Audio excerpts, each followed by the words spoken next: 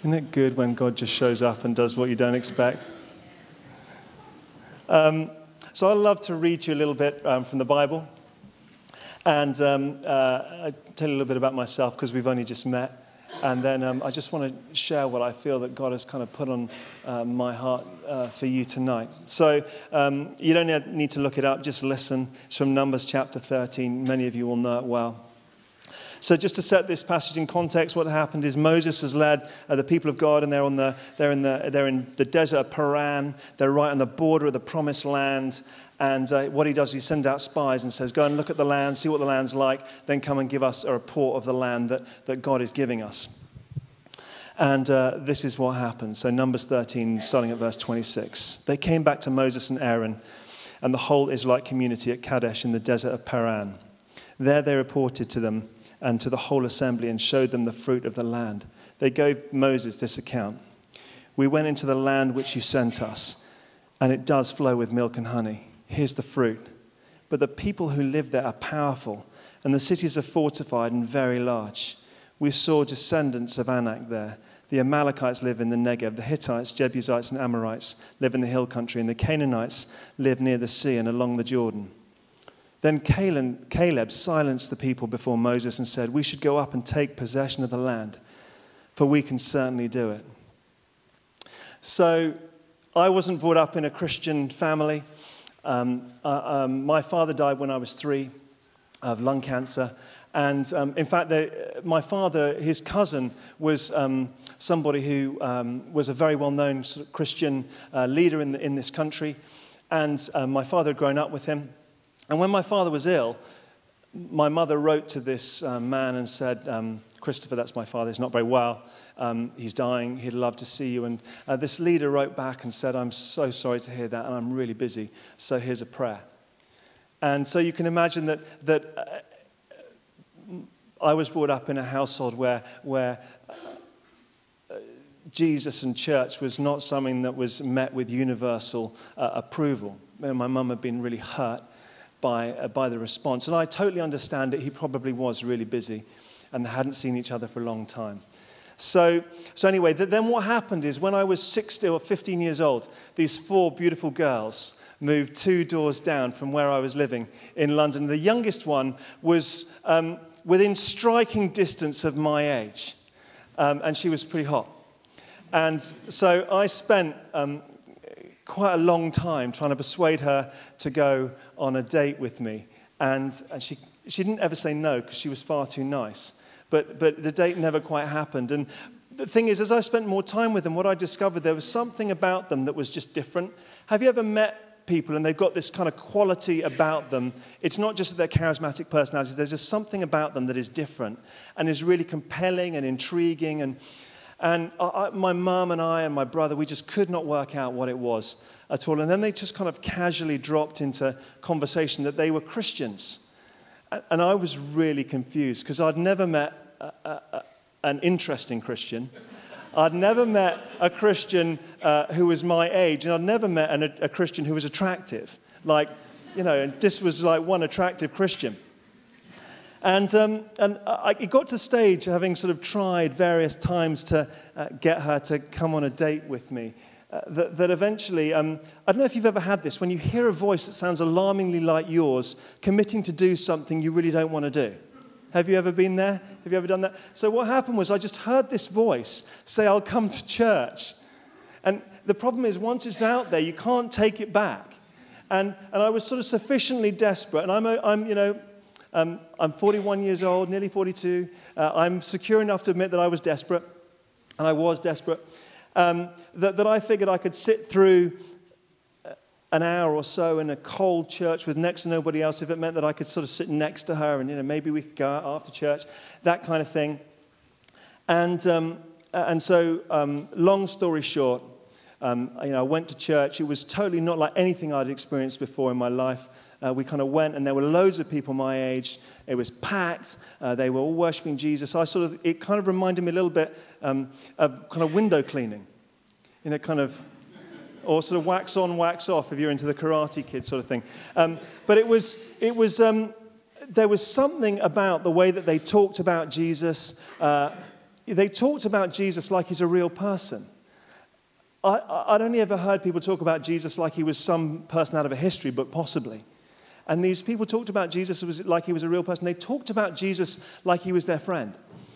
And it was really compelling and intriguing. And the thing about these people were that they were different from other people that I'd met. You know, normally what happens if you're in a group of people and, say, for example, James is in the conversation, he leaves, that once James is gone, you know, kind of people would normally say what they really thought about him. And it would normally not be very nice. But what I found with these group of people, it's not the case with you, James, it's just using you as an example. But what I noticed is that these people, what would happen if James had been in the conversation and James left, they would then say even nicer things about James after he'd gone than they had when he was there. I was just totally not used to this kind of way of relating to people. And then they started talking about the Alpha course, and eventually I went on the Alpha course. And what happened on the Alpha course was I encountered the person of Jesus. This person that I'd read about, that I learned about at school, that I really wasn't very interested in. I encountered him, and I was changed by him. And I remember the first time I got prayed for, I was filled with the Spirit on an Alpha weekend. It just completely changed the course of my life. And the thing about these people were that they were hungry for Jesus. They were expectant. They expected him to show up when they prayed. They expected him to answer prayers when they prayed. They had this passion and this hunger for him. And not just that, but they had a hunger and an expectation that he would use them to reach other people, to share him with other people. And so that has kind of been part of my, sort of encoded into my DNA since I was 16 years old. And I've grown up always with this encouragement to be hungry for Jesus. I remember in 1994, just these extraordinary times where God showed up in such power. You'd leave church and there would be bodies everywhere, not just in the building, but in the car park as well. The Holy Spirit just showed up, and just people encountered him in ways that took them out, frankly. And the thing is, what I found is that when you've encountered Jesus, you will never settle for a substitute again. When you've tasted the real thing, you will never settle for less.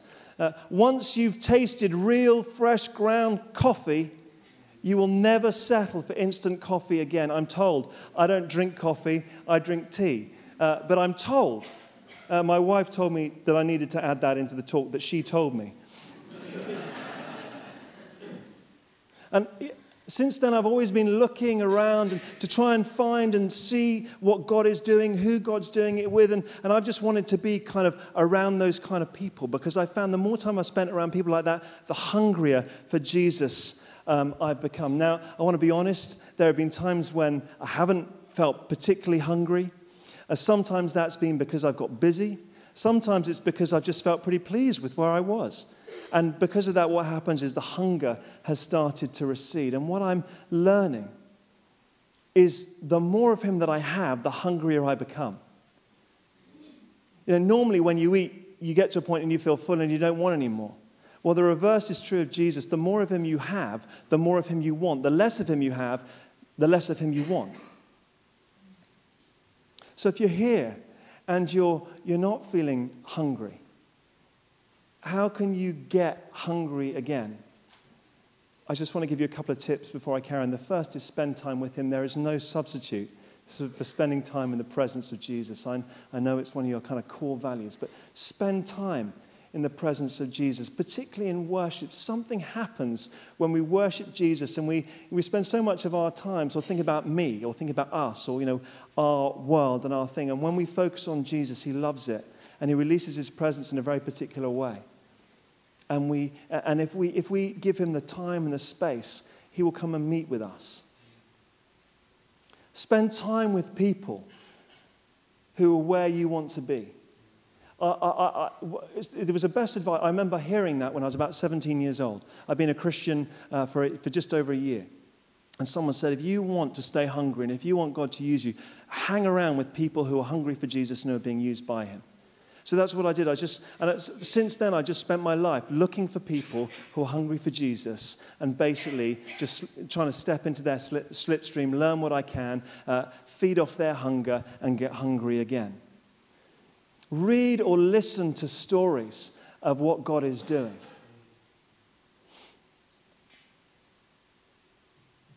Until you come to that place where you can say in your heart, all I want is more of him. Where you say, I don't want to settle for less than all the promises he has for me. God has promised immeasurably more. And it's amazing, isn't it, how easy we settle for something less than that.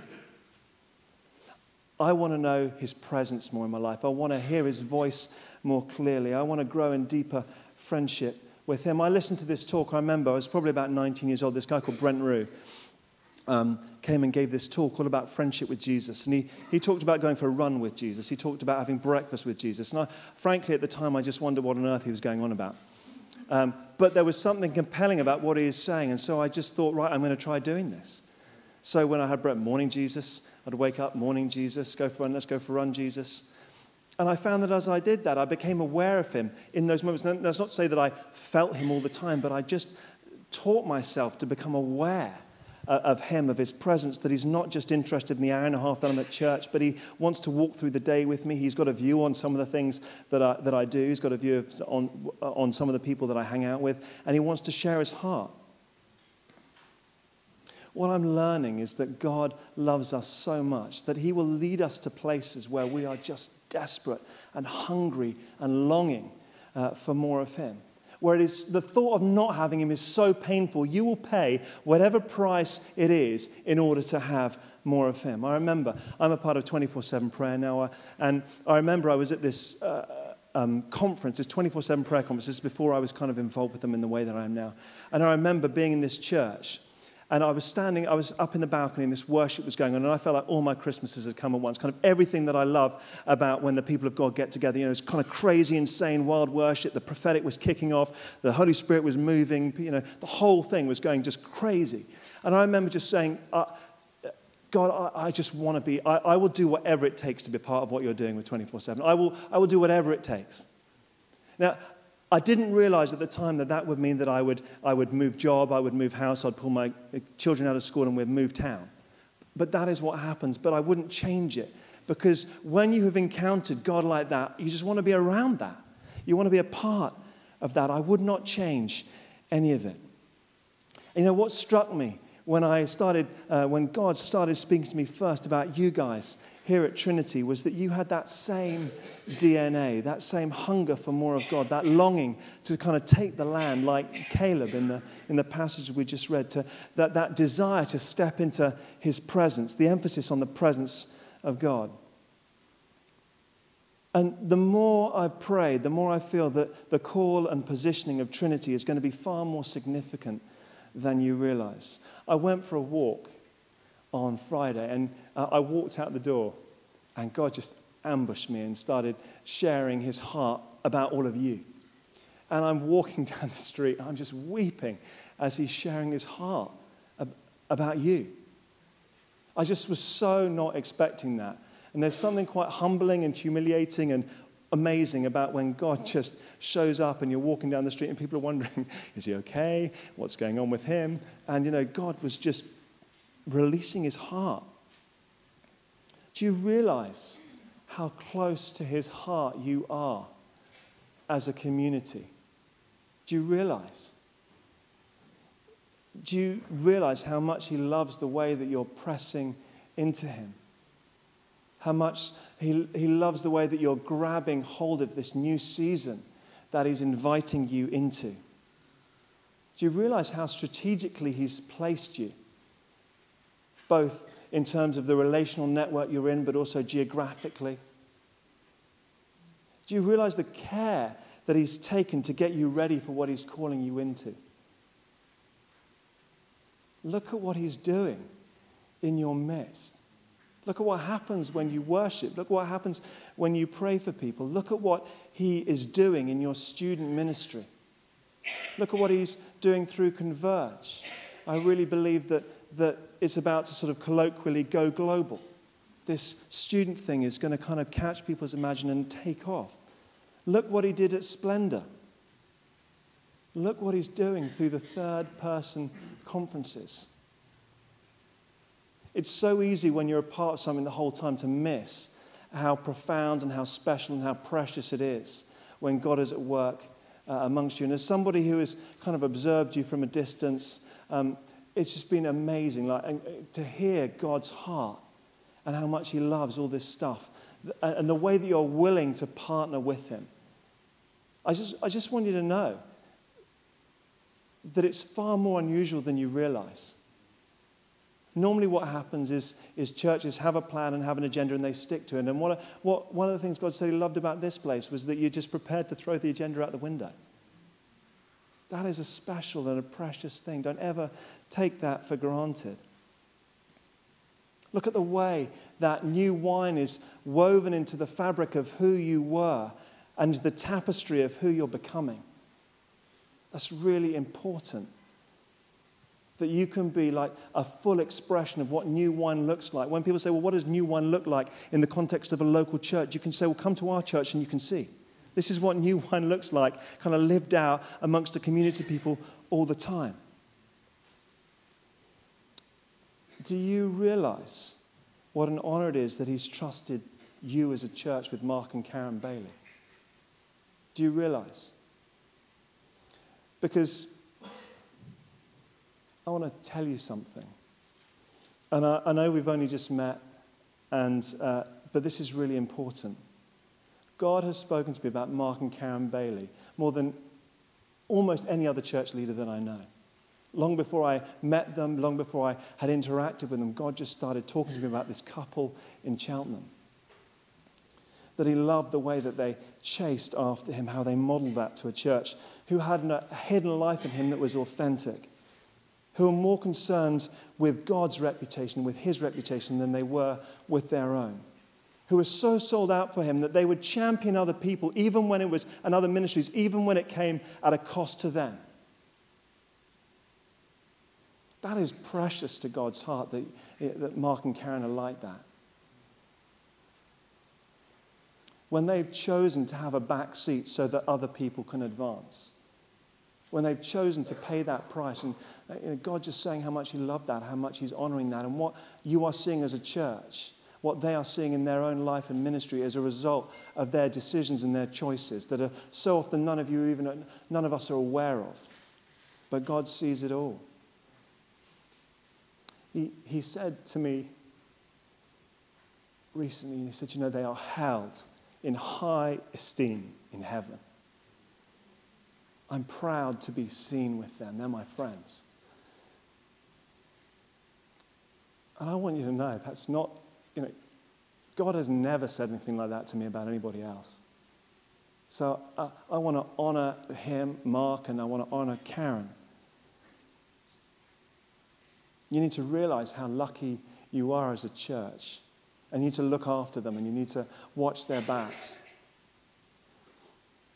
So I want to encourage you as a church, expect God to show up more powerfully. Expect to know greater intimacy with him. He's promised it. I no longer call you servants, instead I've called you friends. Expect to hear God's voice like you've never heard it before. Jeremiah 15:15, come to me and I'll show you great and unsearchable things which you do not know. Expect the manifest presence of God in ways that you haven't encountered before. Expect the miraculous. Expect more people coming to faith. It's not presumptuous. That's what he has promised. Don't take my word for it. It's all in the book. All of it. And understand what God is inviting you to. Because God's inviting you, I believe, to more of him. I just want to link this all to the passage. So the people of God are the edge of the promised land. They're on the edge of the promise. And it's right there in front of them.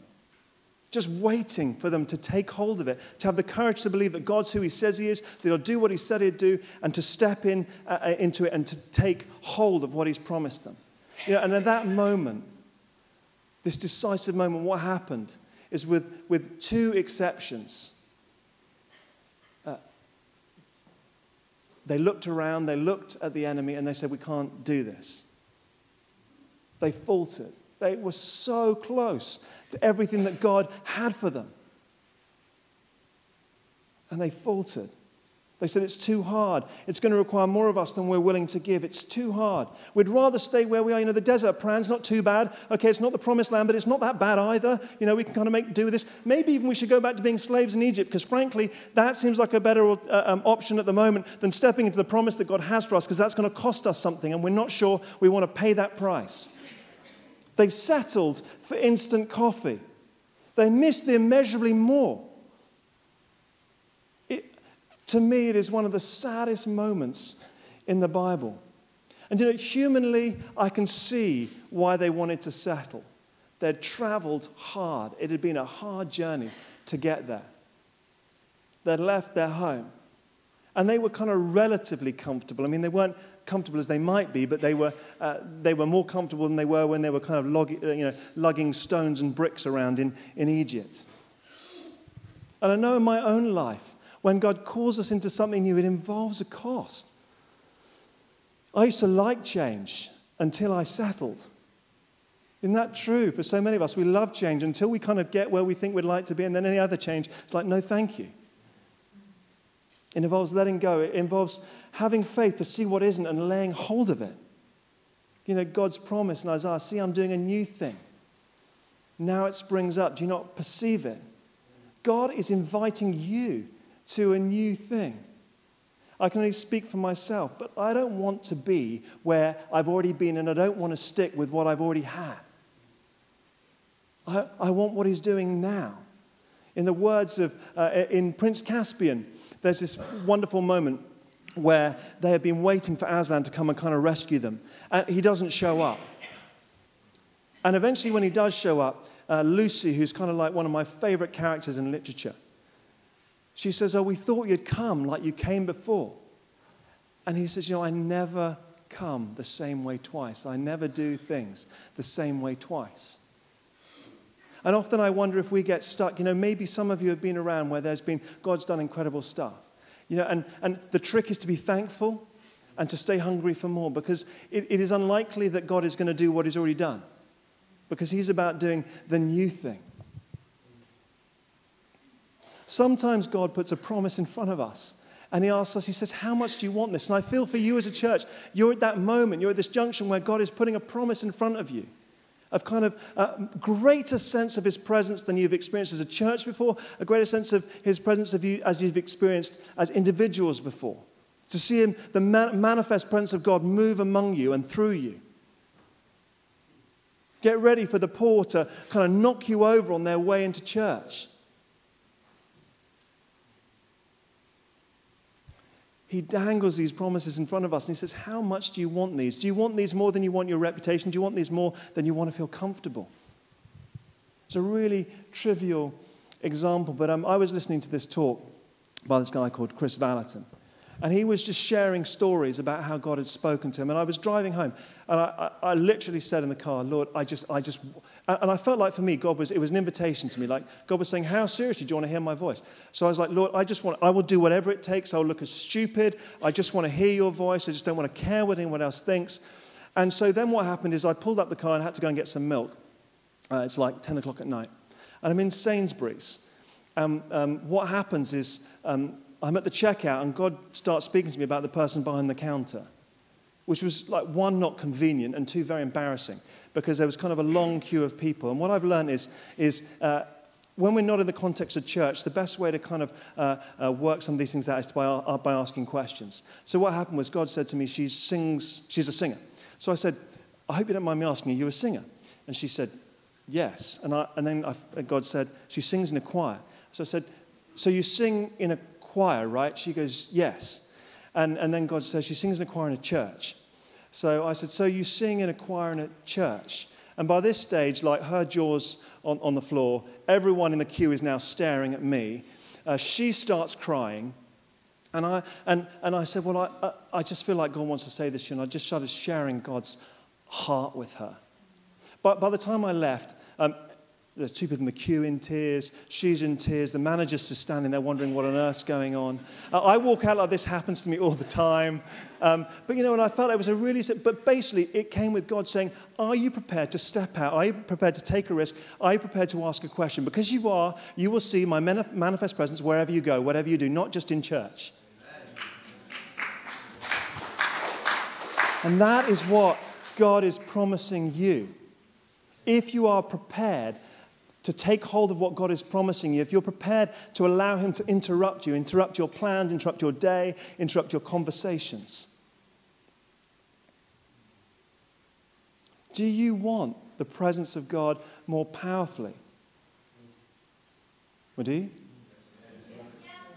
Great. Well, some of you do. Are you ready as a church to step into the greater influence that he is going to give you? Because, I want to tell you something.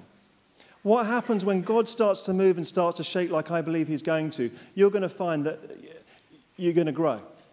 Because people always want to be where God is and where God's doing something, where hope is rising. But I also want you to know this is going to be uncomfortable for some of you because I know how much you like the seat that you're sat in. So are you ready when the church starts to grow, when God starts to move, when you arrive at your seat that you've sat in for the last how many years and there's somebody else sat there? Are you ready for that? Will it be worth it? Because God is inviting, he's asking you now. Do you want what I have for you?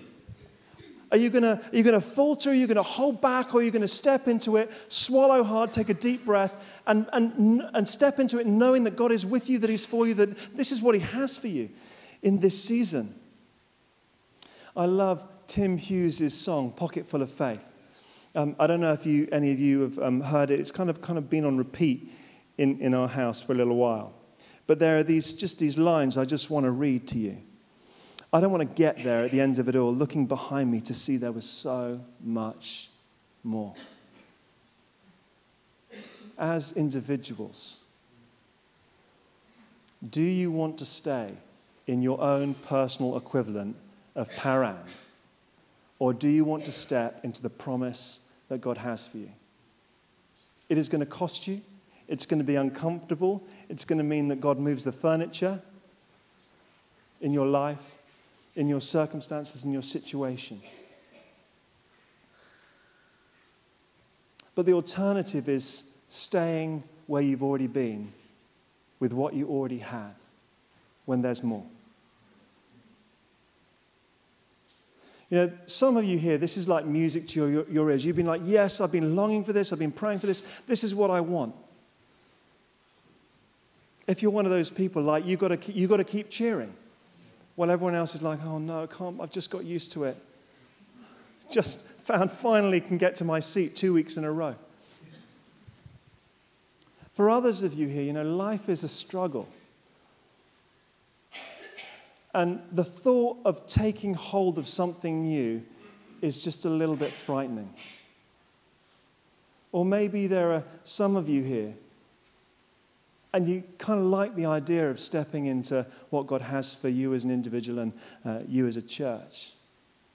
But the thing is, what happened is in the past, you felt like God has called you to more and you've stepped out. And what you felt like was that he didn't come through for you. Or maybe you're here and you know that God loves everybody else. You kind of know in theory that he loves you, but it's really difficult to accept that he loves you. Either because of stuff that you've done, or this is the important bit, or stuff that people have done to you. And what's happened is that you've disqualified yourself. I mean, you maybe make all the right noises, but internally you've disqualified yourself and you said, this is for everybody else, this isn't for me.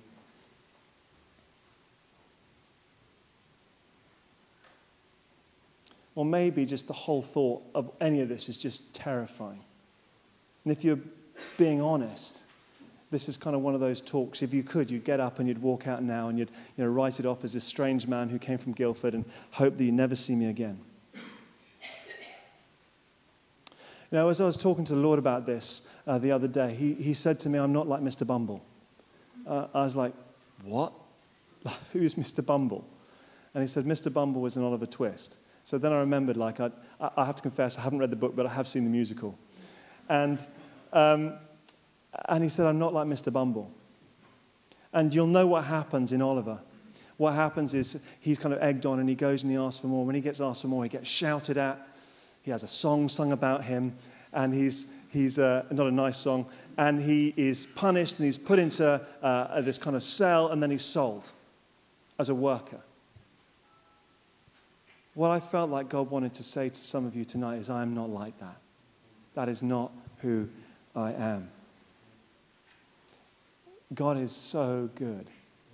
He is so good. He loves you. He knows everything about you. And he has always loved you. In fact, what he says is he has his name, your name tattooed on his hand so that he would never forget you. He rejoices at every thought of you. He wants to draw close to you. He's not out to try and trick you or control you or manipulate you. He wants to give you life without measure. And I think for one person here, at least, God wants to say, and I'm not like your father either. I am not like your father. I just want that to sink in. For that one person, I am not like your father. And I know right now you've got a cold feeling shooting straight up your stomach. And you're feeling all tight and you're feeling exposed. Well, I'm not interested in exposing you. I'm just interested in showing the heart of God for you. I am not like your father. You know, wherever you are on that continuum, what I'm learning is that the cost is always worth the reward. So as you as a church, as you as individuals, stand on the border of the promise. If you take God at his word, if you step out, if you trust him, you will look back and you will thank the day that you stepped out. Because he's not slow in keeping his promises. He wants to release faith. He wants to release a greater sense of his presence. A faith that is more hungry for him. A faith that said we should go and we should take the land, whether it's your own private, personal promised land or whether it's as a church. I want to finish by telling you a story real quick. So when I worked at this church in London, I was responsible we had a 24/7 prayer room that kind of operated all the time, apart from a few weeks in the holidays. And so what happened was I was tasked with going and sort of turning the lights on so that the person who came in the following day on the Sunday, the kind of prayer room would be ready for them. And so I kind of went in on a Saturday, on my day off, and I went and turned the lights on. And I thought, you know what? Maybe I should just kind of like worship in here for a minute. Because then the next person who comes in, they won't come into a room that's kind of been empty and not used for the last couple of weeks. They'll come in and someone would have prayed and worshipped here in the last 24 hours. And maybe that'll make a difference. You know, because God promises that it inhabits the praises of people. And maybe, you know, it kind of echo around for a few hours while I'm not there, but in between. So what happens is I just put some worship on. I lock the door. Because we do get some sort of slightly interesting characters knocking on the door occasionally, or walking in. So I locked the door and I just started to worship. And what happened was, I want you to know that I was doing it kind of because I thought I should. It wasn't like I had this, you know, I wanted to go home and watch the football with my children. And what happened was, as I started to worship, is the manifest presence of God fell in that room. And what happened was, I was standing there as worshiping, and as God started to pour out his presence, just my whole body started to shake. And then what happened was, I felt these footsteps behind me. And I want you to know, if you've ever been locked in a prayer room or anywhere, and you think you're on your own and you feel footsteps behind you, it is really a terrifying thing. But I just felt like I just got to engage with this. I knew nobody was in there, and I just went with it. And what happened was I was simultaneously laughing and crying. I was completely overwhelmed by the sense of the presence of God. And these footsteps stopped just behind me. And then what happened was I felt this hand on my back. And I felt this other hand on my chest. And then what happened is this hand pushed through my chest. And when that happened, there was this explosion of life, kind of just this and I kind of hit the floor, and I'm laughing and I'm crying, and I don't know. It's really difficult to explain. The only way I can describe it is like this: there's that bit in The Lion, the Witch, and the Wardrobe where Lucy asks, "What is Aslan like?" And the answer is, they say, "Is he safe?" And Mr. Beaver, Mrs. Beaver, whoever it is, says, "Of course he's not safe. He's a lion." I felt like utterly terrified, but at the same time I felt completely loved and utterly known. And then what happens is God just starts sharing his heart with me, for me, not for anybody else, but for me. I don't know quite how long that went on for. Eventually it kind of receded, and I kind of got up and moved into the next room, and the same thing happened again. I didn't feel the footsteps or anything, but the presence of God just fell, and I'm incapacitated on the floor, kind of lost in wonder, love, praise, fear, the whole kind of mix. Because if God's present, it is amazing, but it is terrifying as well. We're not playing games here. God is good, but he's powerful. And you know what happened is that birthed in me just a longing. If you cut me open, what I would bleed is longing for people to encounter the person and the presence of Jesus. So I want to encourage you tonight. I don't know where you are on this journey. I want to encourage you that there's this invitation for you. And if you allow him, he will bring you to that place of desperation and longing where all you want is more of him, regardless of what it costs. So why don't you stand? I'm going to invite the worship guys to come back.